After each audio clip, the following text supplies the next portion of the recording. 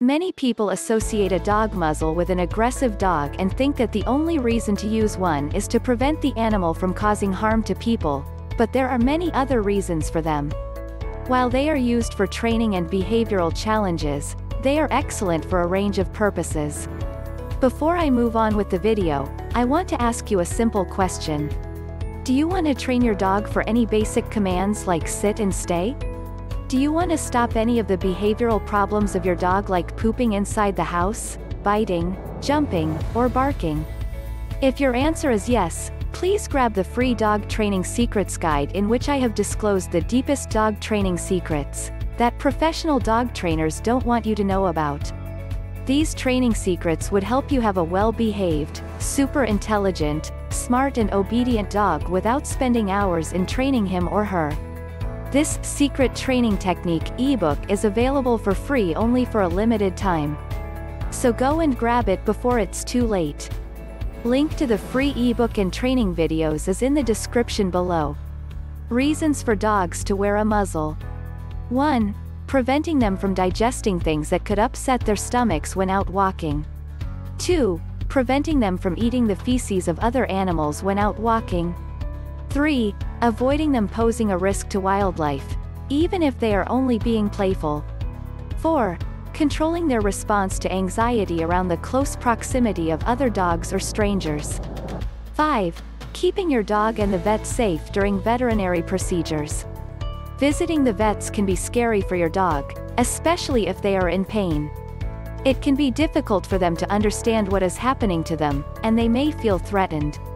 Some pups resort to snapping, growling and even biting not because they are aggressive by nature, but because they are trying to show the vet that they feel worried, uncomfortable or scared. How to train your dog to wear a muzzle. It's common for dogs to reject wearing a muzzle initially. It can be a strange feeling for them and may even make them more anxious, especially when going to the vets. This is why it is a great idea to allow plenty of time to train your dog to happily wear a muzzle. Each dog will take to the process differently. Some will progress through the steps with ease, over a few days of 3 to 4 brief training sessions per day. For others, it will be necessary to repeat some or all of the steps several times before continuing on to the next. 1. Gently introduce the muzzle.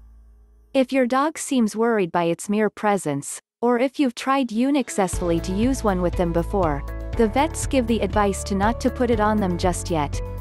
Simply place it on the floor and encourage them to touch or sniff it. Every time they do, reward them with praise and a yummy treat. Don't force them to touch it, though. Once they are happily touching and sniffing the muzzle and then looking to you for a reward, you can move on to step 2. 2. Encourage further interaction. Place a yummy treat, like a piece of sausage or cheese, into the muzzle and let your pup put their nose inside it and take the treat straight back out. Don't attempt to close the muzzle yet. When your dog is used to putting their nose in it, you can start using an action call name such as, muzzle on. 3. Hold the muzzle on without fastening it. When your dog puts their nose in to retrieve the treat, say, muzzle on, and then hold it on with the straps behind their head for just a couple of seconds. Then release it and let them take their nose out.